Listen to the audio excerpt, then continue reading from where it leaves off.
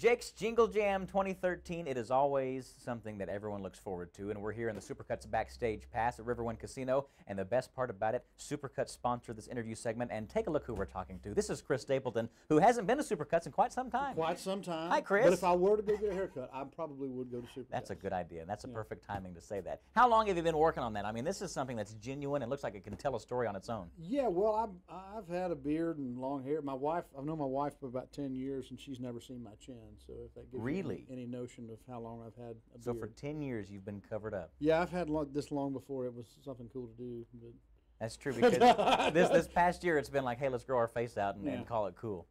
Very fun.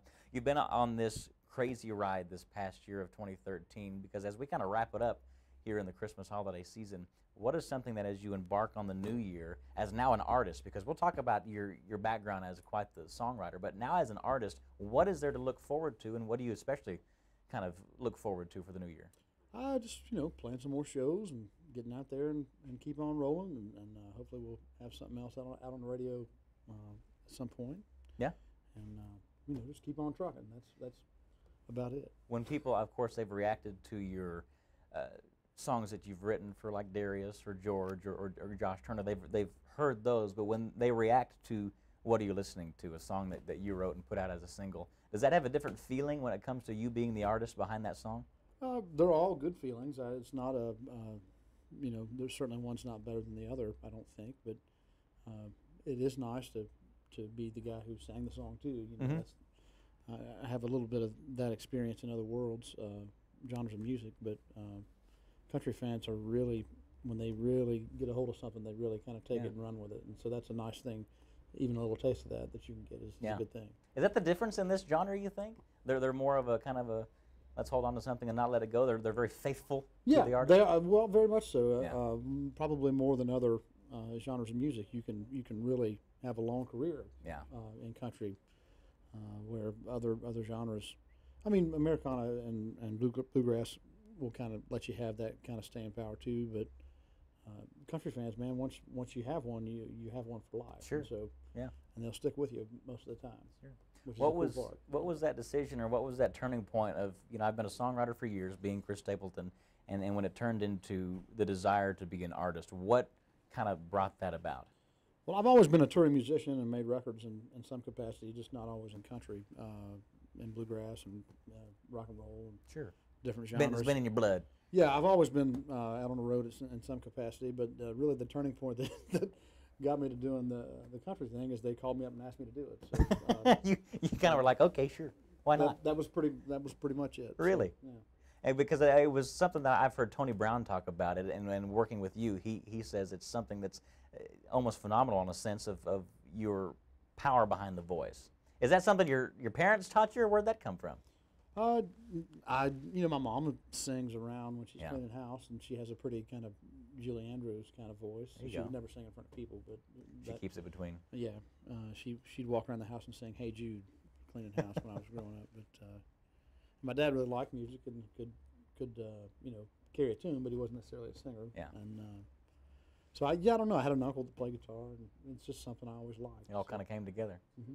When it comes to putting together the next song that's on your mind or something of that nature, the starting point, is that something that's as simple as noticing something? Because it always fascinates me to be able to see a songwriter kind of emerge an idea out of basically nothing. Well, yeah, and it's one of those, I always tell people you can be a songwriter and learn how to, you can't necessarily learn how to be a songwriter, but you can, if you are a songwriter, you can learn how to write better songs more often. Yeah. And you can learn how to exercise that muscle and learn how to pay attention to things.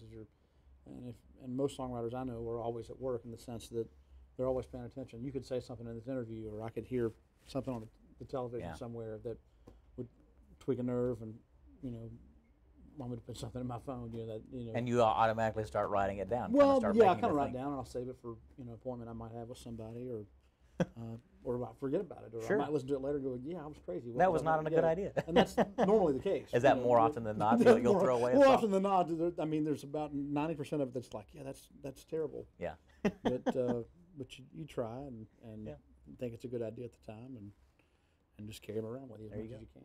You got a family at home, right? A little girl.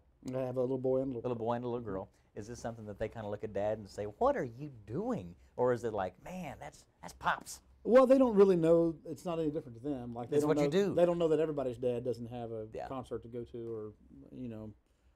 And my wife's a musician and a songwriter too, Mm-hmm. and so it's just part. They've always been around music. You know, they were in the Station Inn, which is a bluegrass venue in Nashville, when they were tiny babies. You know, just, so they've always been around music. They don't know that it's not necessarily everyone's A childhood unique thing, experience, yeah.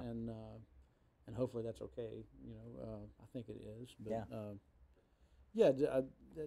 that just is going to work. You know, Sure. It's like anything else. And it's a young, growing family. So do you guys have any Christmas traditions you guys kind of stick with, or that you're going to do this year? Just to be at home on Christmas Eve. at the very least. Yeah, no, I mean we'll probably eat too much, and you know, Santa Claus will come and Do his thing. do his thing, and You maybe like put some baby powder in the beard and become Santa Claus all of a sudden?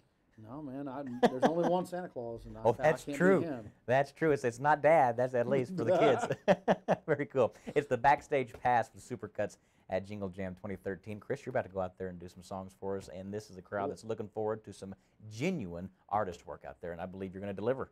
I'll do what I can. There you go. The Supercuts Backstage Pass. More to come. We're going to have more interviews. Just make sure you check out the link right here through 93.3 Jake FM.